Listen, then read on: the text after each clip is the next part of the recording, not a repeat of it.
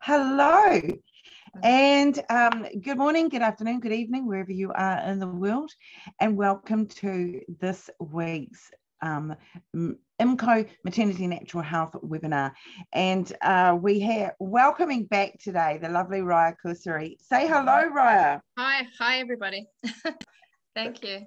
And it's really great to have Raia back, and we've specifically asked her to come back to talk about a topic that is we get a lot of inquiries about on one Facebook group that I'm involved with, Ask the Maternity Gurus, and boy, knowing about how to prevent and prevent miscarriage and treat threatened miscarriage is something that we get asked a lot about. So it is very dear to many women's hearts, that's for sure. And so yeah, it's wonderful to have you back. And the format today is that we're going that shortly I'm going to hand over to Raia to do. She's got a PowerPoint presentation that she's going to be doing for you with an overview of homeopathy, and then specifically talking about miscarriage. So just a little bit of background about Raia. She's obviously a homeopathic practitioner, and she's founder of the Hormone Clinic, which is really sort of specializing in the treatment of infertility or subfertility. And she studied a homeopathic gynaecologist from India. Homeopathy is huge in India, and also the UK and Europe. So it was really imported by the British Raj and adopted by India. So, and her background is in psychology and education, but then about a dozen years ago, she retrained with Sydney College of Homeopathy to go into that area. And I find it interesting, we've chatted just beforehand here, with Raia's husband is a GP, so and also a convert of understanding homeopathy, which is interesting in countries like India and UK, Europe. It is very common for GPs to be prescribing homeopathy, but it's certainly more unknown in Australasia and the Americas.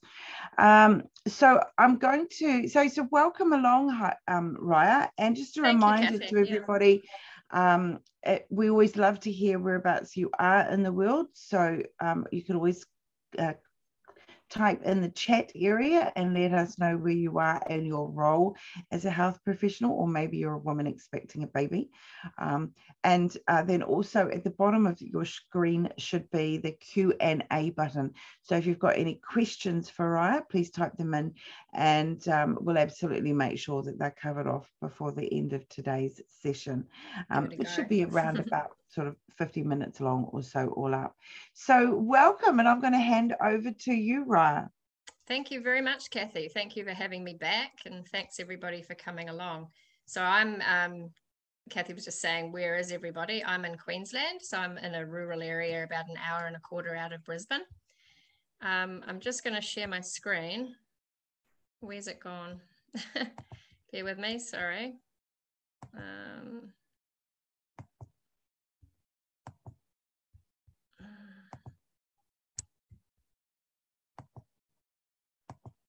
There we go. Can everybody see that? Have you got that, Kathy?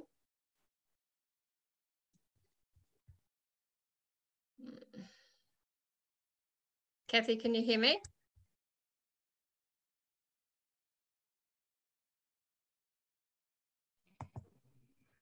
No, we can't see you. That's perfect. That's fine now. Kathy, have you got the screen? Sorry. Don't know what's happening.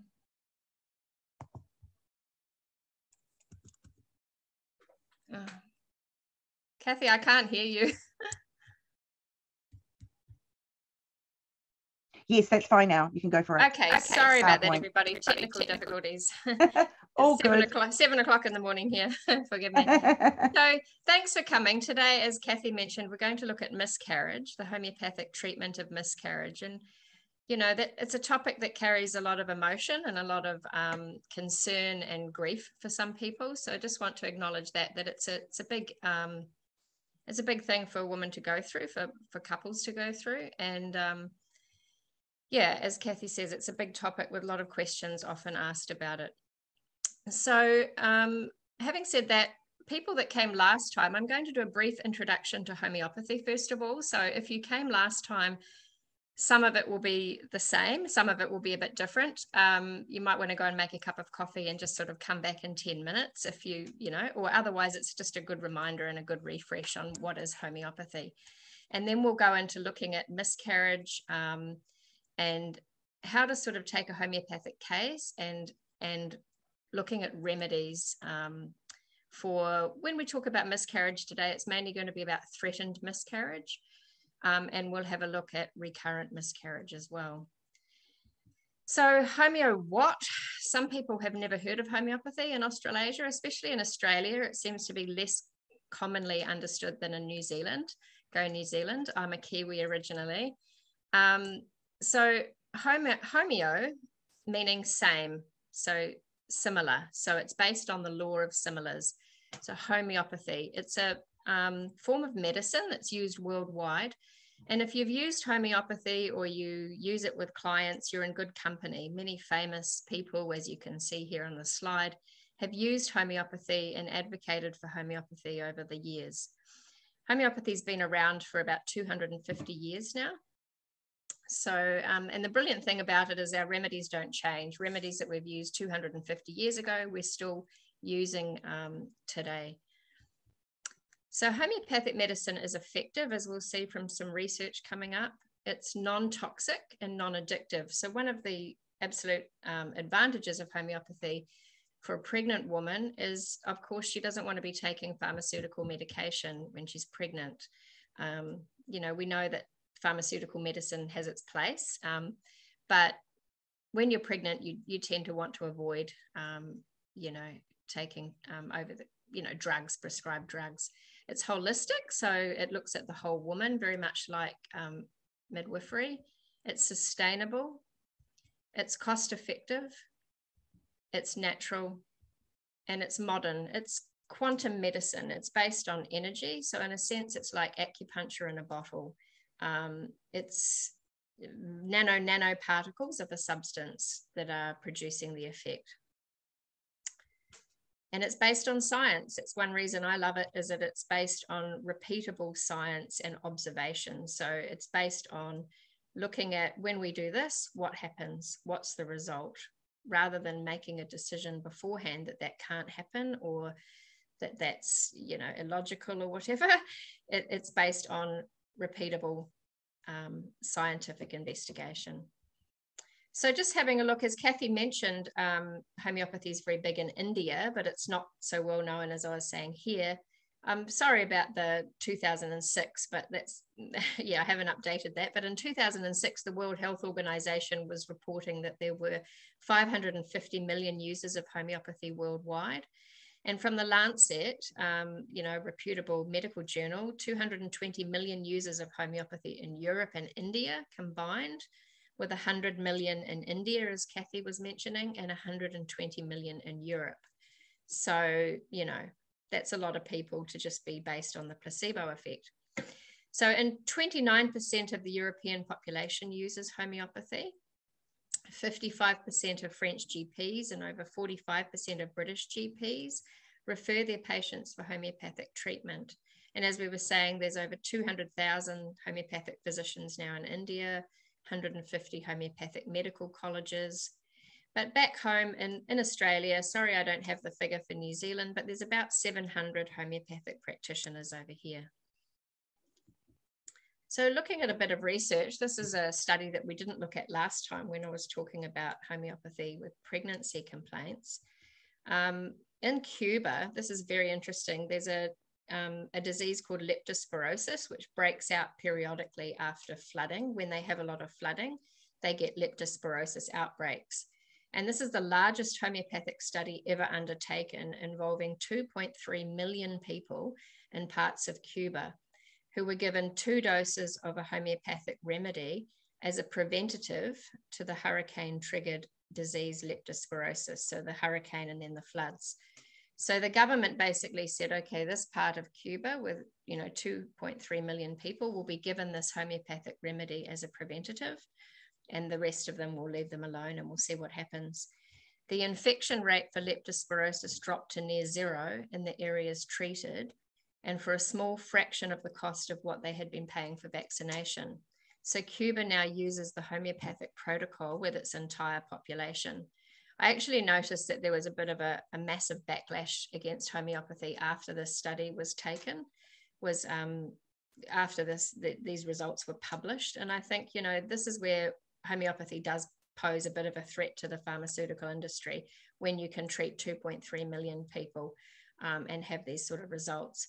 So the 2007 epidemic in Cuba, as we said, was given to 2.3 million people at high risk of infection, and the remaining 88 million were left untreated.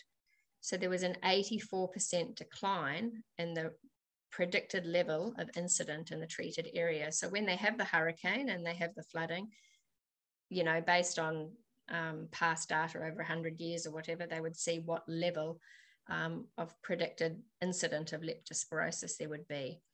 While the untreated area had a 21% increase in the number of cases, there was an 84% decline in the area where people had taken homeopathic prophylaxis. So the Cuban government is pretty sexy. It's pretty cool doing something like this. They're looking for cheaper, more cost-effective ways of helping their population. So homeopathic treatment was strongly associated with a drastic reduction in disease incident, resulting in complete control of the disease epidemic in those areas. And that's a picture of leptospirosis, which involves fever and chills, and it's not fun to have. So last time we had a look too quickly at the Swiss report. That was a very thorough 2-year review of the research on homeopathy carried out in Switzerland. And the researchers concluded that homeopathy is clinically effective, cost-effective, and safe. And in 1991, 3 professors of medicine from the Netherlands, none of them homeopaths, performed a meta-analysis of 25 years of clinical studies using homeopathic medicines and published their results in the British Medical Journal. The professors concluded that the amount of positive results came as a surprise to us, and specifically they found that 13 out of 19 trials showed successful treatment of respiratory infections. 6 of the 7 trials showed positive results in treating other infections, improvement in diseases of the digestive system, hay fever, abdominal surgery, rheumatological disease, and pain and trauma. Oh, and another one, mental and psychological problems. So I've got vast folders of research. Obviously, we don't have a huge research budget in homeopathy, and there are challenges with doing homeopathic research because of the way it's conducted. But there are certainly plenty of studies out there. But what is homeopathy? So homeopathy was founded by Samuel Hahnemann, who was a physician in Germany back in the day. And he felt that they were often doing more harm than good. This is actually some words from him. He said, "My sense of duty would not easily allow me to treat the unknown pathological state of my suffering brethren with these unknown medicines. The thought of becoming in this way a murderer or malefactor towards the life of my fellow human beings was most terrible to me, so terrible and disturbing that I wholly gave up my practice in the first years of my married life and occupied myself solely with chemistry and writing." So Hahnemann felt that in those days they were slathering people with mercury and giving crude doses of arsenic and things to, they were doing their best with what they had to treat people. But Hahnemann he saw that it was often the treatment was worse than the disease, and that they were just sort of doing something, to look like they were doing something and get paid. And really he couldn't justify the treatment, and so gave up practicing medicine. But luckily he could translate. He spoke several languages and was translating medical documents. And one of those medical documents that he was translating, they were saying that cinchona bark, one of the most, was the most effective treatment for malaria. So they would give this bark and it would be the best for malaria. And somebody had said in the article that it was because it was very bitter. And Hahnemann said, you know, that's rubbish, basically. There are many substances in nature that are more bitter and they have no effect on malaria. So he got hold of cinchona and he took several doses, and it caused all the symptoms of malaria, or many of them, after repeated doses. And he thought, that's interesting. And he did it again. And again, the symptoms of malaria came about. He gave it to some of his kids, his wife. There was no ethics committee. And once again, the results were repeatable. So he surmised that the reason that Cinchona officinalis was helpful in treating malaria was because it caused the symptoms of malaria. So once again, based on homeopathy, similar, like causes like cures like. So substances which are capable of causing specific symptoms of illnesses in healthy people can be utilized to treat illness with those symptoms. So Hahnemann was healthy. He took cinchona bark and he developed the symptoms of malaria that can be used to treat people who are suffering from malaria. So as you can imagine, if you gave a 5-year-old a couple of double espressos, what would be the result? They would be hyperactive, they would be reactive, they'd be alert, they would not be going to sleep on time.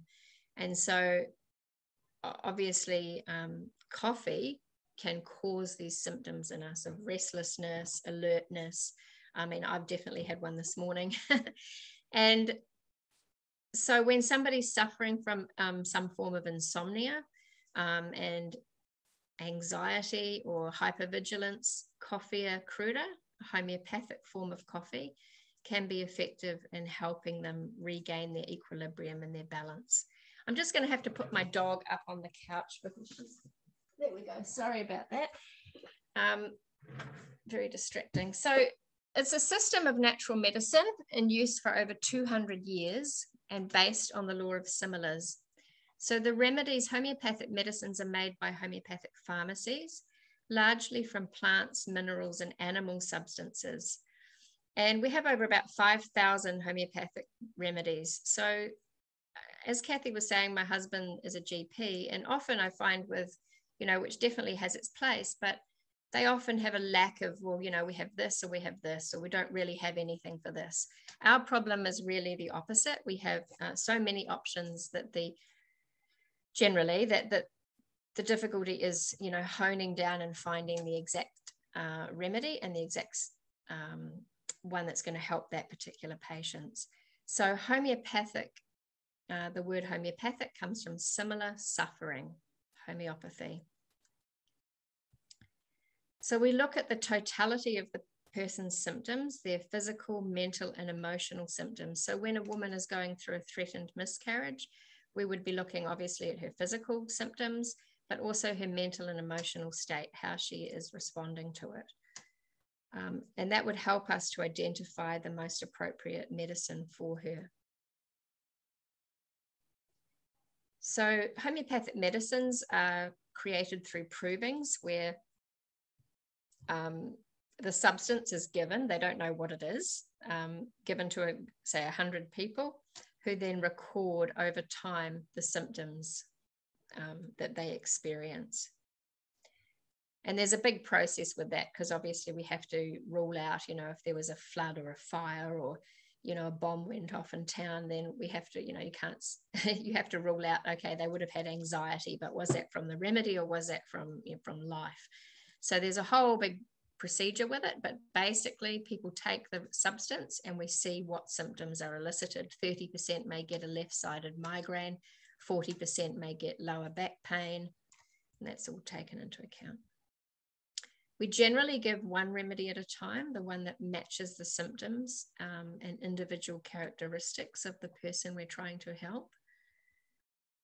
So homeopathy and midwifery, they both respect the wisdom of the body.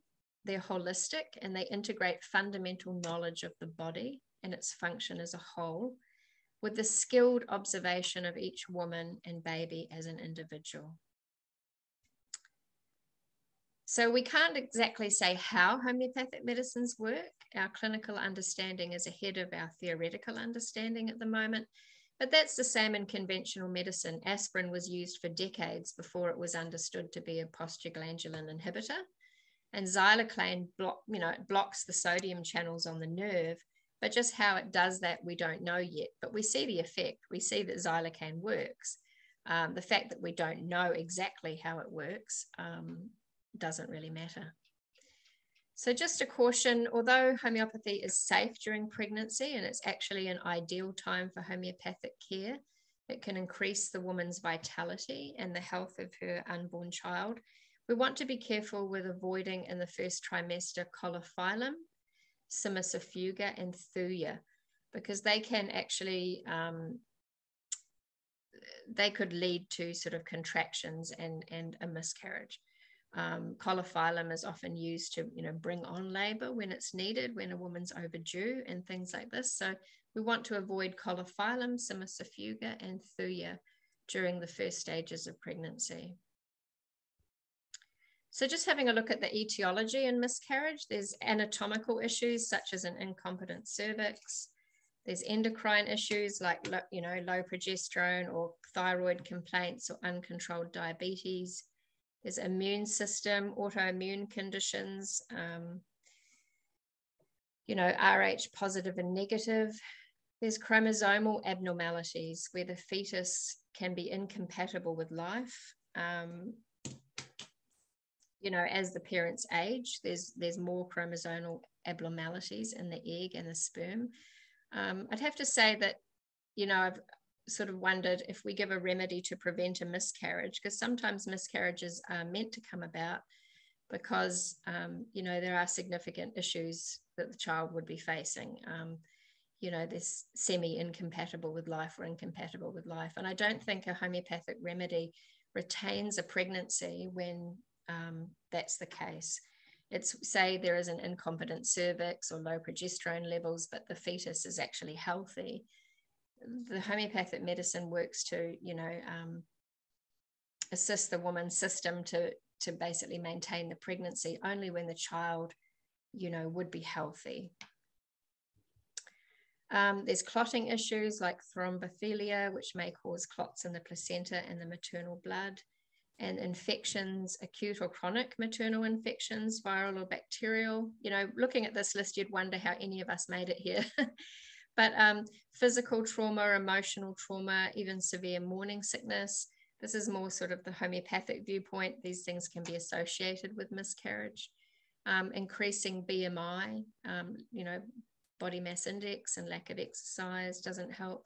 Surgery, exhaustion and or anemia, excessive drug or alcohol intake, even excessive caffeine can be associated with more miscarriage. Ectopic pregnancy. And then there's the recurrent tendency to miscarry, which is really, heartbreaking, and which homeopathy, I think, has a huge role to play. So let's having a look at the characteristics of miscarriage. So when we're taking a case of looking at a threatened miscarriage, so a woman presents with threatened miscarriage, I'm looking at whether it's a sudden or gradual onset of symptoms. Are the symptoms painless or painful? And if the pain predominates, then I want to know the location of the pain. Is it constant or intermittent? And what's the nature of it? Is it stabbing, sharp, crushing, a vice-like pain? If there's hemorrhage or discharge, if that predominates, so it's either normally more painful or there's more hemorrhage, we want to determine the character of the flow. Is it gushing out of her? Is it a slow trickle? Does it stop and start? And the color of the discharge. So is it bright red? Is it dark black? Is it, stringy? What modalities? So modalities in homeopathy refer to what make the symptoms better or worse. And so just having a look at some remedies. So looking at first, say, at miscarriage, threatened miscarriage as a result of physical trauma. These are some of the remedies we might be looking at. And I might just skip ahead because we've got as usual, I've got too many slides. But arnica is sort of the remedy that it's from this flower, from a common daisy. Even if people haven't heard of homeopathy, they might have taken arnica, arnica cream when they've had a sports injury or something. So say a woman is pregnant and she was in a car accident, she sustained some physical trauma. The first remedy to think of in that case would be arnica with a blow to the abdomen, or even a rough internal examination from a doctor or something could be an arnica situation. So she may feel that she's fine. She's had a car accident, but she says, I'm fine, I'm okay, don't touch me. May feel bruised or sore in one part or all over. And she may have pain without flow. And if she does have a discharge, it's continuous and bright red and profuse. It may be coagulated and clotted as well. So rust toxidendron is a sort of a rival for arnica. It's especially for wrenching or straining injuries. And in a person needing rust tox, there'd be great restlessness. They'd be constantly moving and changing position. They may have cramps in their legs or drawing pains in her back. Pain predominates over the discharge, and the discharge is intermittent and bright red, and the symptoms tend to be worse at night. So what we're looking for when a woman would present with a threatened miscarriage or any complaint in homeopathy, she doesn't have to have every symptom of rust toxidendron for it to be the right remedy for her. So her symptoms may not be worse at night. She might not have cramps in her legs, but if we see that she's had a straining injury, that she's very restless, and that she's in pain rather than having too much flow, but the little flow that is there is intermittent and bright red, that would be enough for us to prescribe rust tox, knowing that it was going to be effective, or fairly confident that it was going to be effective. So you want to see that the person's symptoms are covered by the remedy, not that they have every symptom that the remedy can cause, because a remedy can cause, 400 symptoms. Rust tox can treat a lot of other things other than threatened miscarriage. So there's no way they're going to have all the symptoms of rust tox, but we want to see that most of their symptoms are covered by that remedy. So we might we'll do one more in this one. So with pulsatilla, there's a great fear and concern for the welfare of the baby with no thought of herself. So that was how she would present. Pain and hemorrhage tend to alternate, and there's stopping and starting of discharge. So with pulsatilla, there's always a lot of change. Things are changing, So things are alternating, stopping, starting, and the pain predominates, especially in the uterine region. There's a coagulated black, gushing dark red discharge. She often wants fresh air and feels worse in a warm room, and may want a lot of comfort and support, and may cry and be clingy. So I think we'll just jump ahead from those ones and have a look at some emotional shock. These are some of the remedies that may assist in threatened miscarriage. If you feel that, say, for example, somebody's found out their partner's just died in an accident, or some huge emotional shock has happened, and then they start to go into a threatened miscarriage not long after. So aconite is a huge shock remedy. So obviously it's due to, a shocking fright, and the fear remains. Maybe she was in the car accident herself and felt that she was going to die. There's a sudden onset of symptoms with much panic and fear and anxiety, and she may feel that she will die. She could be dizzy, standing up from lying, and must lie down again. And the hemorrhage tends to predominate over pain, and the flow is active, sudden, and bright red. So opium is another shock remedy. So that's where the image and the fear of the experience keep returning. So say, I keep using a car accident, but say the woman has been in a car accident and it just keeps repeating over and over and over in her mind. All she keeps seeing is the car accident happening again and again. So the pain is predominating and she has spasmodic labor-like pains. And the shock or the fright may have caused a functional shutdown. So she may not be able to eat or urinate or pass stool. I might just jump ahead again. So, oh no, we'll do this one, sorry. Ignatia. So the fright that may result in hysteria. So she's gone through a shocking event or, something, and she's hysterical. So she could be laughing 1 minute and crying the next. She's trembling and sobbing, sighing is a big one. And there's great apprehension, cramping pain in the uterus. And she's had a fear of death for herself and or the baby. You might have tried aconite and it hasn't really worked. She's still fearful. Then try Ignatia.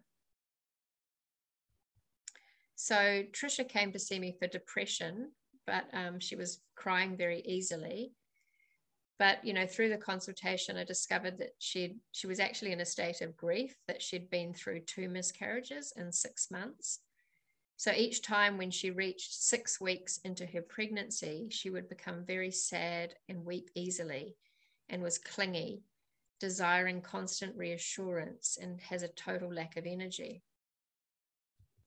So based on that entire case or picture, she was prescribed Ignatia 200C because, as we know, Ignatia is a huge grief remedy, this one here. And to assist her with her grief, she was given Ignatia. And then her underlying picture, being sad, weepy, clingy, needing reassurance, was pulsatilla. So she had Ignatia to address her grief, and then pulsatilla was to be taken once a week during her next pregnancy.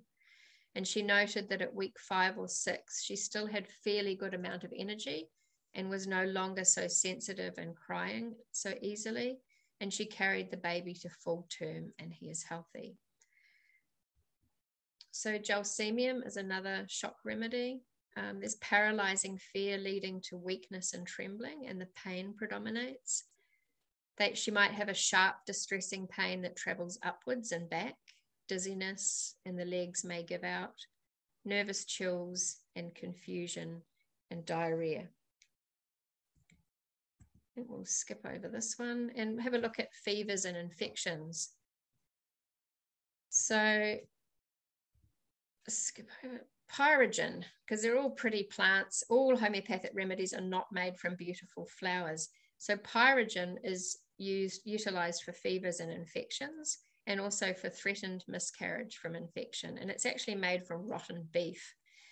But, homeopathic remedies, it's nano particles. It's the energy of the substance that's in the remedy.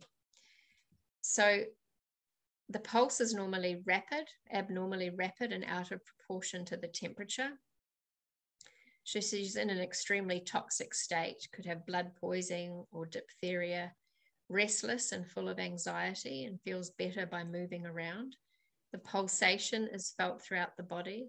She may be talkative and irritable, and all discharges are horribly offensive smelling, and the hemorrhage is bright red with dark clots. So this is another remedy that can be utilized in infections. Crotus horridus, so it's made from a snake. The blood flow is worse from jarring, and hemorrhage predominates. So somebody comes along and they have, hemorrhage predominating, and it gets worse every time they get knocked or they move around. And it's miscarriage from a septic infection of blood poisoning. And then there's, again, offensive smelling, very dark blood. She has a sensation that her uterus will fall out, and there's a painful drawing sensation in her uterine area and down her thighs. So arsenic one used for infection. There's anxiety, restlessness, anxious, and a general burning and prostration. And Ignatia, there's a dull ache in the head and extremities. The infection spreads from the uterus, with foul smelling discharges, and the entire abdomen is sensitive. So threatened miscarriage from, alcohol, drugs, some herbs and laxatives. One of the ones we'd be looking at would be Nux vomica. Now, this is a great hangover remedy when you have, you know, you've had a good time, and Nux vomica can come to your aid the next day. So with a threatened miscarriage that might require Nux, pain would predominate, and the uterine pains extend to the rectum, and there's ineffectual urging to pass stool. So every pain produces a desire to defecate, but you know, your efforts are non-productive. She's very irritable, dreads movement, and the discharge is scanty with black blood. It's also a main remedy to consider in alcoholism. Cannabis sativa. So past or present recreational cannabis use with no other remedy indicated or effective, you would think of maybe cannabis sativa. The woman appears very confused, anxious, and agitated to the point of being disorientated and incoherent. She's excited, emanated, exuberant, and may have difficulty urinating. I'll just jump over a few. So incompetent or weak cervix. These are some of the remedies that we might consider if a woman has a weak cervix. As we mentioned, coliphylum. There's a weakness or lack of muscle tone in the uterus, and it can lead to repeated miscarriages, usually in the 3rd or 4th month. There may be passive oozing of blood and sharp, painful contractions that come in spasms and are felt very low in the pelvic area with severe pains in the back. Now, sepia. Sepia is a homeopathic remedy, a huge female hormonal remedy made from the ink of the cuttlefish.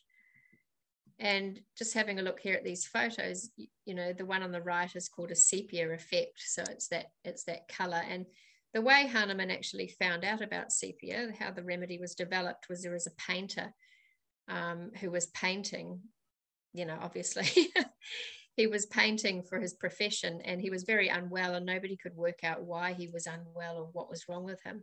So Hahnemann went and observed him, and he noted that when he was painting, he would, you know, put the paintbrush or the end of the pen in his mouth, near his mouth, wet it, put it back in the ink of the sepia. So he was taking regular doses of this sepia ink that was used for painting back in the day. And Hahnemann told him to stop, and he got better. So then we could see the effects that sepia was causing, and then we can use it to treat people with that. So a woman with threatened miscarriage, pain predominates. She's got a weak uterus and cervix. There can be prolapse throughout the body. She may have hemorrhoids, varicose veins, or poor circulation. It's usually for miscarriage during the 3rd to 7th month. Fetal movements might be feeble. Colicky pain in the uterine region. She feels as if everything would fall out and has to cross her legs, and often carries the baby low. So a 29-year-old woman with her 2nd pregnancy in her 3rd month presented with abdominal pain starting 2 days ago and light spotting. The pain was bearing down and compelled her to cross her legs and hold tight. She wakes up at night, sometimes sweating profusely. She had not wanted to be pregnant so soon, as her eldest was just 18 months old. We find that with sepia, they're often women who are, you know, they've got 6 kids already and they're having their 7th. They're really worn down, or they've had repeated pregnancies close together. So she was dissatisfied with her husband as he was very busy at work. She had a very high sex drive, and since being pregnant, and is not happy with the frequency of sex. They'd been arguing. She's feeling frustrated and bored at home. So that's a sepia picture. Often sepia would be either they have absolutely no libido, or they have a higher libido, which is not typical of them, and feeling frustrated and sort of disconnected from her loved ones. So she was prescribed sepia at 200C, and on day 2, her pain stopped, but not the spotting. So she was given fluoric acid, 1 m, on day 3, and then the bleeding stopped and the threatened miscarriage was resolved. The fluoric acid was indicated through the change in her sex drive as well. Sorry for the typo there. So Helonius, recurrent miscarriage due to atonic conditions. So hemorrhage predominates. And this is an interesting one where the woman is very conscious of her womb. That's a strong indication of this remedy. So she's very aware of her womb. There's a tendency for prolapse again, a general lack of muscle tone, anemic women who are very sleepy during the whole pregnancy. The hemorrhage is dark and passive and coagulated and very profuse, and worse from the slightest exertion.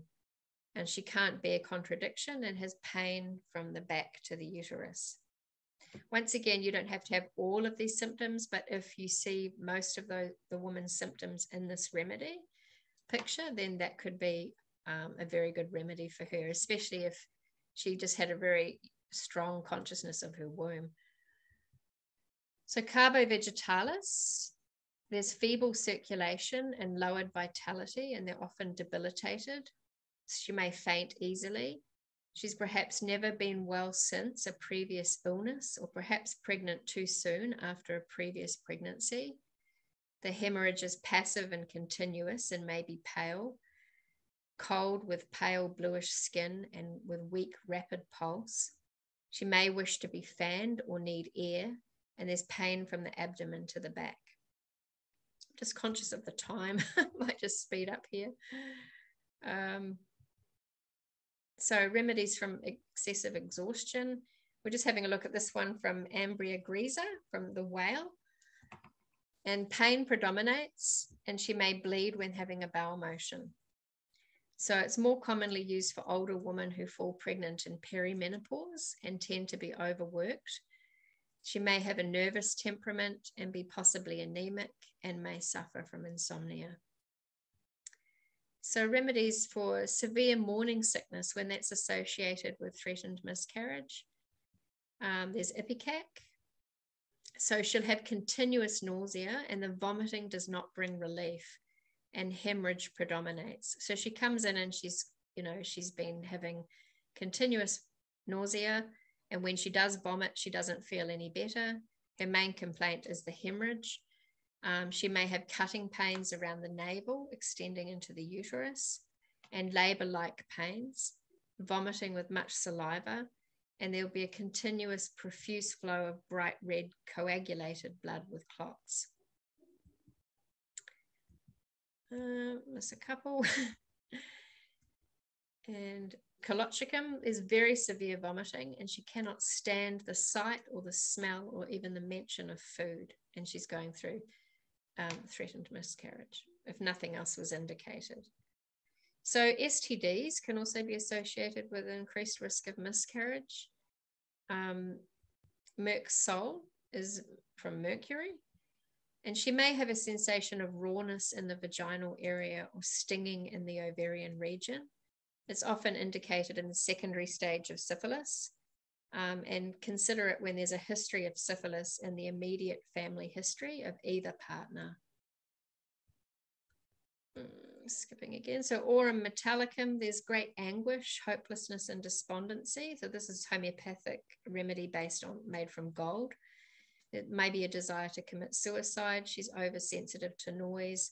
It's most often indicated in miscarriage when syphilis is present or active in the mother. So she may be suicidal, she may have syphilis, and she's got a threatened miscarriage. Cannabis again. So anemia and defective nutrition. Ferrum metallicum would be one remedy indicated here. It's iron.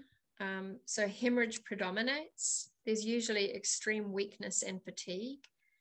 Her face may be flushed from the least exertion, pain, or emotion, but otherwise it's pale. Parts of the body that should be red from good circulation, like the lips and the mouth and the fingertips, will be pale and white.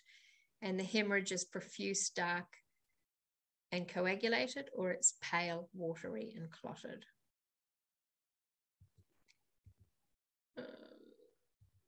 Calc-phos, so it's a general tonic in pregnancy, so calcium and phosphorus.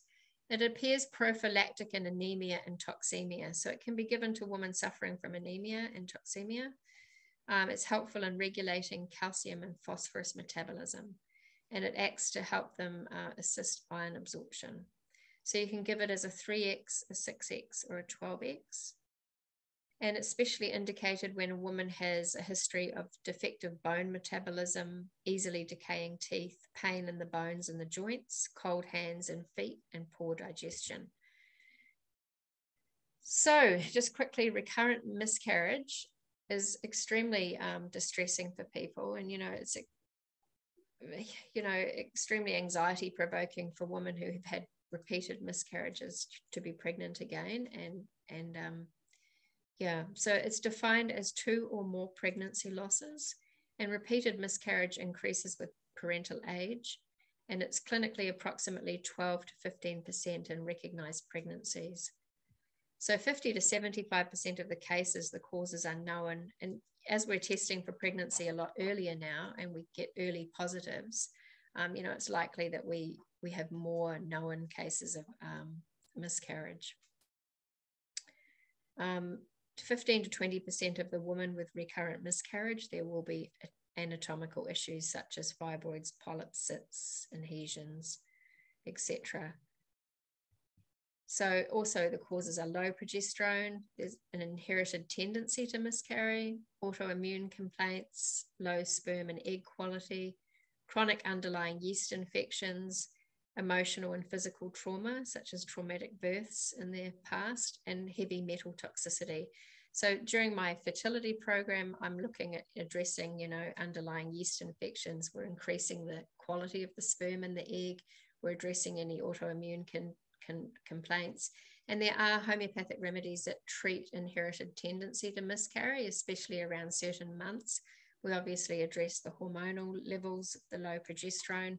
And with heavy metal toxicity, we can do hair tissue mineral analysis. So we can analyze through a laboratory, whether she has high levels of certain heavy metals, and then we can detoxify her from those. But during the early months, these are some of the remedies that are indicated for, say, recurrent miscarriage, where she's always miscarrying in the first couple of months.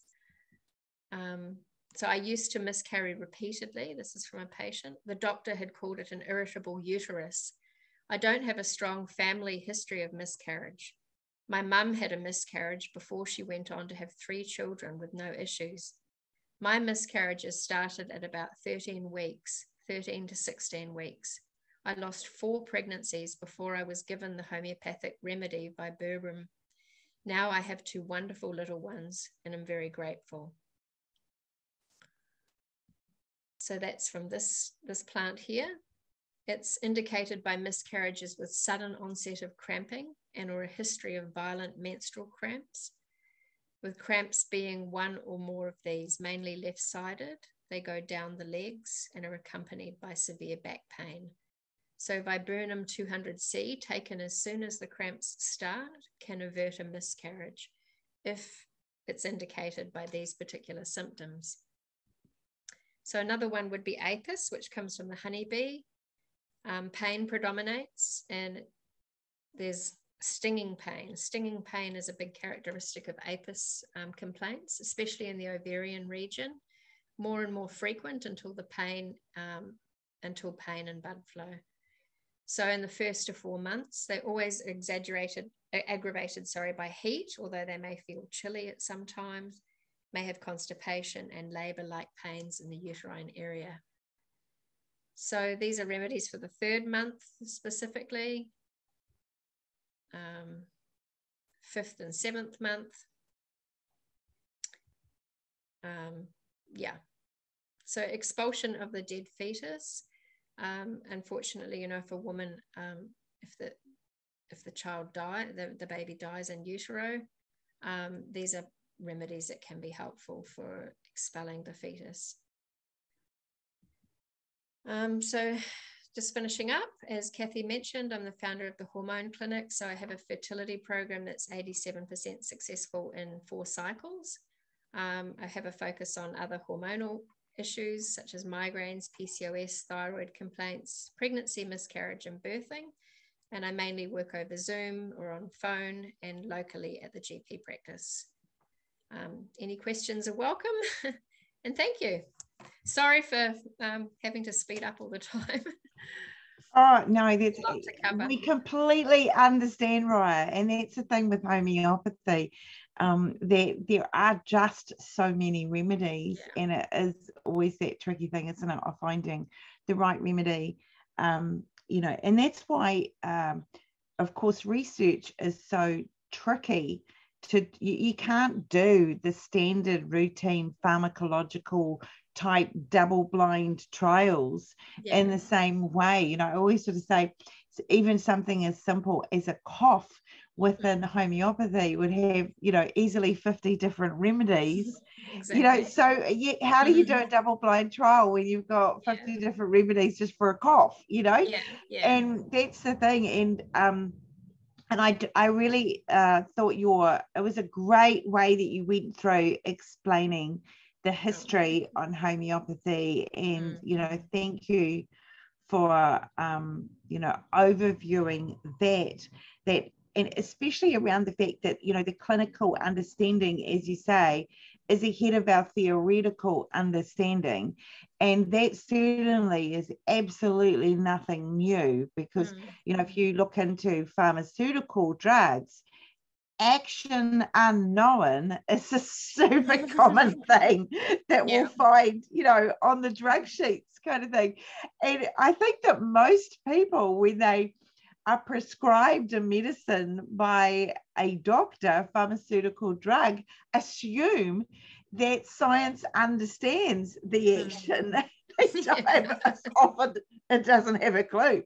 It's put it out there, it's had this reaction that can be used positively in some way, so it starts to get prescribed. But this science understanding how the action occurs is certainly not something that is necessarily always common within pharmaceutical medicine. So that's just a bit of a reality check.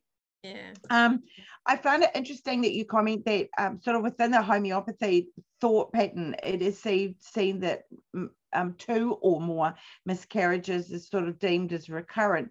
I know that within obstetric medicine, it tends to be 3 or more are deemed as termed recurrent. So I think that might be more a case of obstetric medicine needing to draw a line in the sand somewhere and say, look, this is where we'll start to do investigations on women. But I find that just interesting.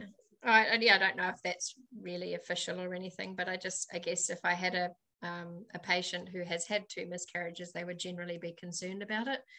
If they've had 2 pregnancies and they've lost both of them, so then we'd start to look at assisting preventing it, isn't it, when they've had 2 or more. And we know that around, to put things into perspective as well, around about 70% of fertilized eggs don't implant, and of the implanted eggs, around 30% miscarry. So it is really high. And I think most women don't realize that until they're pregnant, that first time, or they've just undergone a miscarriage for the first, it's just an area of life that as women, we just don't necessarily know much about until we're in that place, right? So one of the things that I want to ask you is, we certainly see quite a very, very strong theme of women who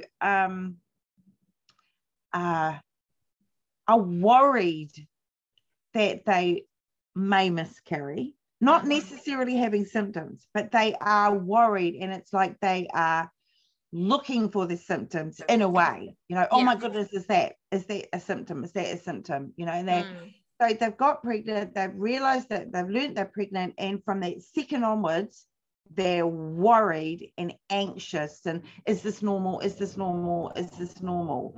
So there's this really strong, emotional anxiety impacting, and we know that stress can lead to miscarriages. So the one thing we don't want them to be doing is stressing. We want them to rest. And but what would be perhaps your strongest, or not, I don't mean strongest treatment wise, I mean strongest popular wise,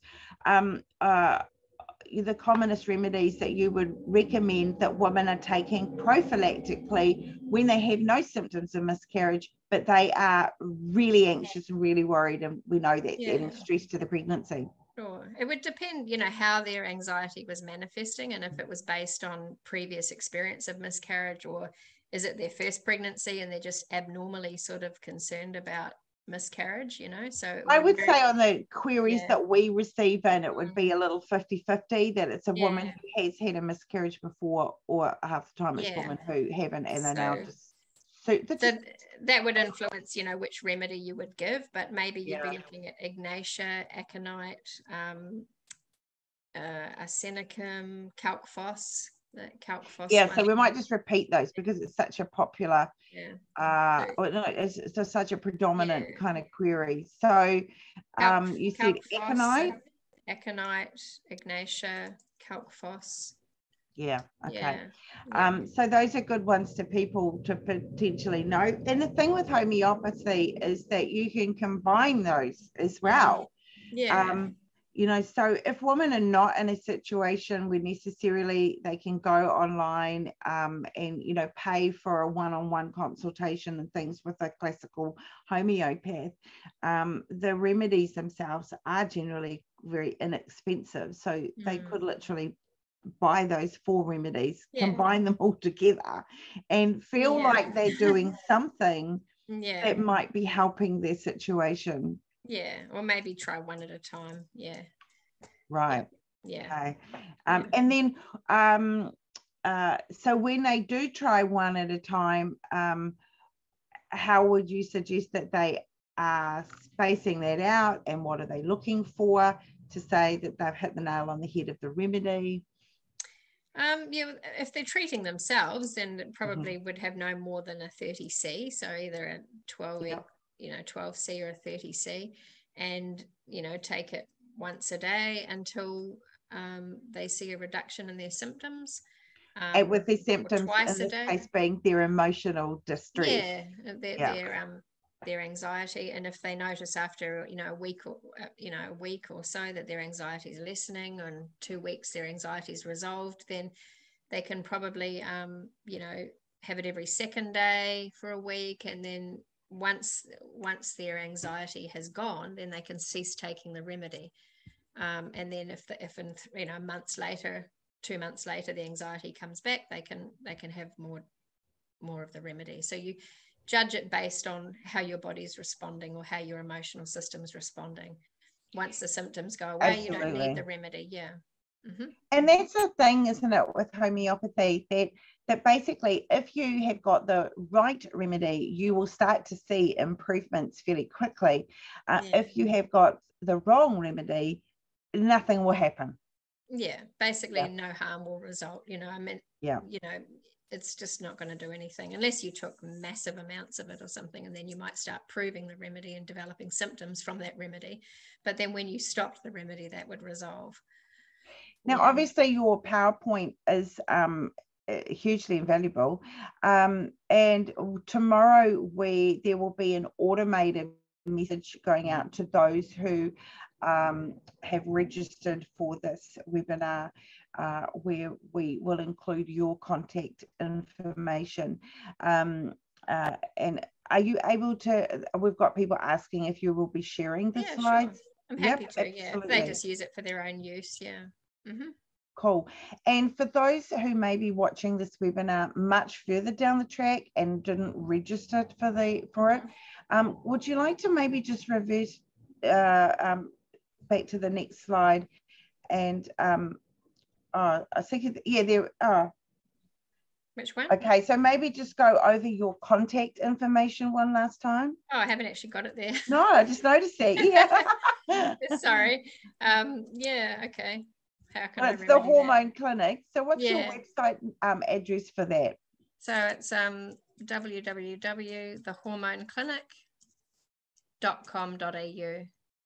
Great. So it's www.thehormoneclinic.com.au. Yeah. So that is wonderful. Is there anything do you want to conclude with? Anything else you want to cover off? Not that I can think of. No. Good. Yeah, just thank you so much for having me, and yeah, have a great day, everybody. And thank you, Raia, for coming back. It's, you know, this is such a very, very common area of concern within maternity, and we really appreciate, you know, the detail that you've gone into today. It's fantastic. So thank you so much. Thank you. And thank you to those who have come along live today. It's always great to have that live audience, and we just here at IMCO, we just want to wish everybody a wonderful rest of your week, and thank you so much, Raia. Thank you. Thanks, Kathy. It's wonderful that you have such a knowledge of homeopathy yourself. Yeah, I could do a whole webinar myself on and I'm not a homeopath, of raising children with it. But what I can tell you is a really quick summary for those still watching, is that I raised our babies using homeopathy. So you know, through all their childhood illnesses and whatnot, that was my first cab off the rank, that I always went to. I had the philosophy that I'll try homeopathy first. If I don't see good results, you know, then I'll look at pharmaceutical. Great approach. Drugs. Yeah, that was just always what I did. And had incredible results. Children are amazing, particularly their systems are so pure. And I can tell you that our children have now been collectively alive for nearly between 65 and 70 years. They've collectively been alive, and none of them have yet needed antibiotics for a secondary infection. Isn't that wonderful? Amazing. Yeah.